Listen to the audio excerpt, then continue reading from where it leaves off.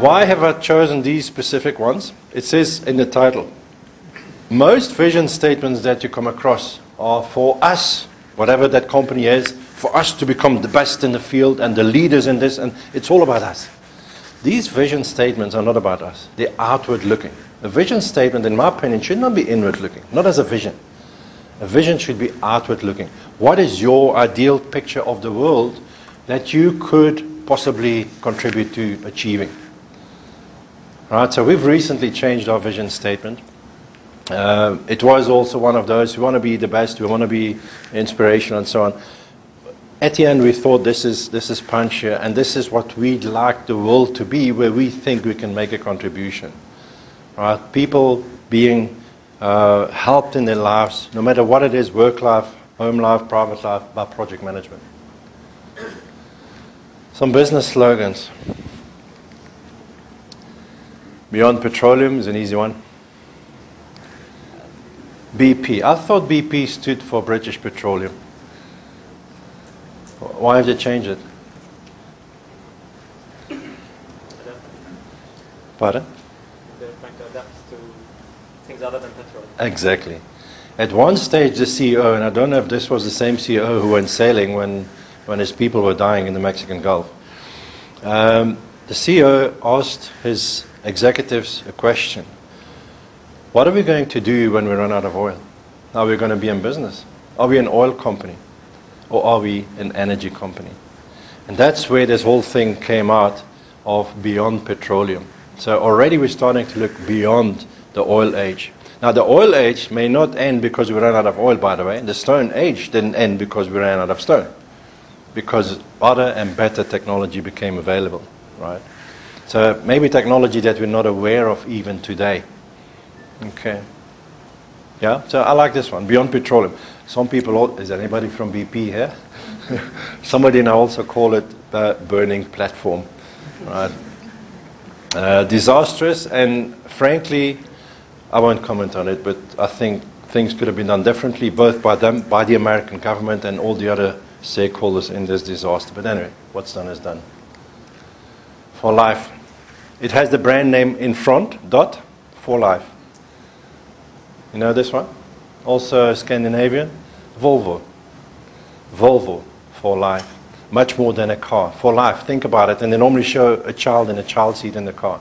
Right? It's about safety. It's about protecting your family. We know we need transportation. We know we need cars. Let's do it in the safest possible manner. Again, some people change this one. Volvo. Anybody from Volvo here? Problems for life.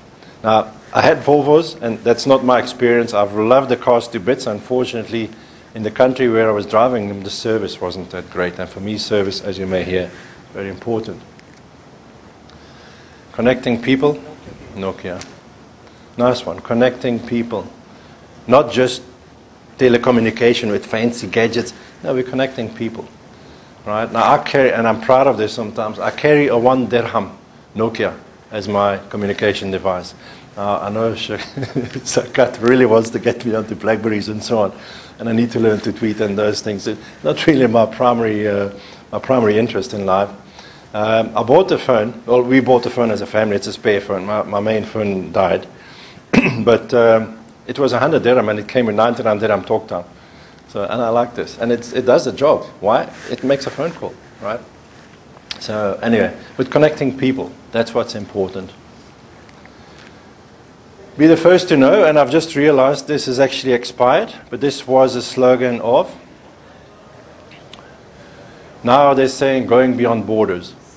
CNN, yeah? It was be the first to know, now they're going beyond borders. Somehow I have a feeling that this may have to do with a movie with Angelina Jolie and Clive Owen that was called Beyond Borders. It was about a reporter. Maybe it has to do with that. It was a good movie, by the way, if you've never seen it. Tragic movie, but nice. Be the first to know, CNN. So this is all I'm going to say. Sorry, oh, no, there's one more. Right, and this we probably do know. Just do it. Nike. Now, where does it refer? Where does this refer to sports gear and sportswear and sports image? Right? If you're Roger Federer, I mean, you get paid many millions for wearing Nike brands and so on. But Where does it? Nowhere. And yet everybody knows just do it is the Nike slogan. Now this is great. Right? Okay, I don't know if I've stimulated some thinking, if I've given you some inspiration. This is all I'm going to say about inspiration.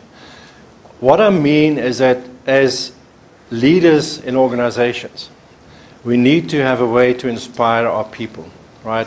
Managing people, flooding them with procedures and work orders and work descriptions is one thing of doing things, but you're not going to get organizational excellence, trust me, out of this. You need to inspire your people. You need to have a vision.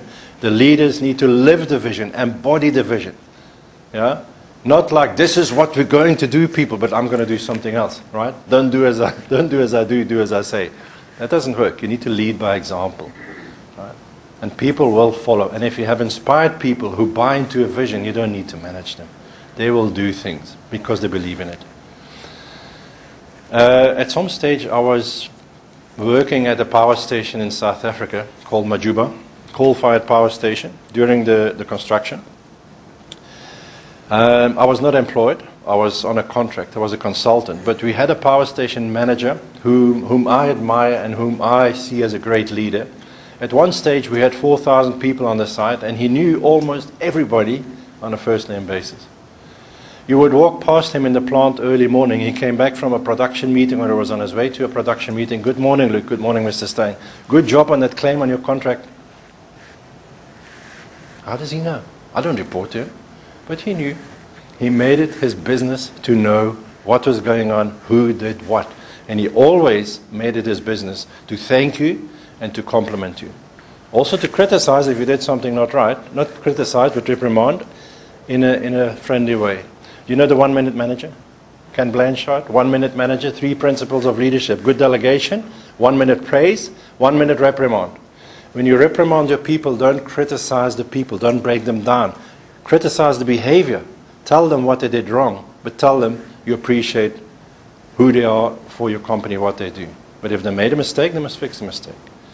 But do not grind people in the ground because they make a mistake. We all make mistakes, believe me.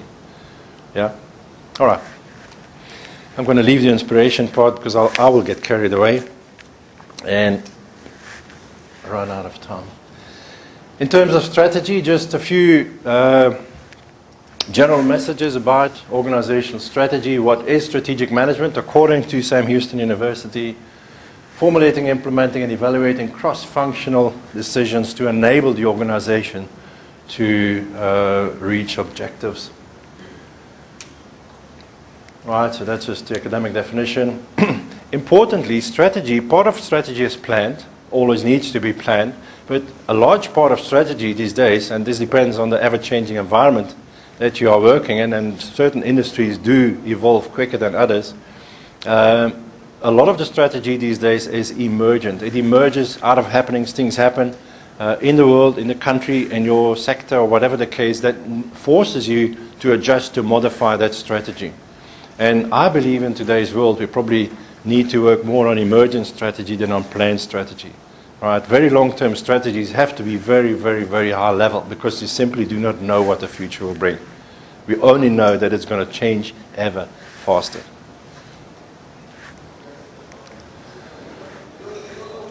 Right, they also see a hierarchy. They say your corporate strategy is on top, and the example of BP is good. So are we in the oil business or are we in the energy business? And of course this will have repercussions down the line as to how we do things, what opportunities we're going to start to pursue, and so on. From there on, we can formulate a business strategy. Once we decided we're in the energy business, now in energy it's easy, you want to be the biggest, right? But in other industries, perhaps you do not want to be the biggest. Maybe you want to be a highly specialized niche player, right? Maybe you don't go for the volume market. Other decisions, are we in a consolidation phase or are we in a growth phase? Not so long ago, one of our clients we were training, I asked the people, what are your corporate strategies these days? What is your corporate focus? Oh, we want to grow really fast, but we want to make a profit as well. The first time, we want to break even. Right? This is a fairly young company. And then we looked at each other and said, but that's actually contradictory, isn't it? Right? You want to grow, growing means investing. Investing means balance sheets will not look good for the first quarter or two, but in the longer term, yes, hopefully they will yield benefits. Benefits will come later. But we want to show break even now. Is it really compatible? So from the start, if you have that sort of thing in your organizational strategy, how successful will you be? Then, of course, the departmental or the functional strategy needs to be designed in order to meet those business strategies.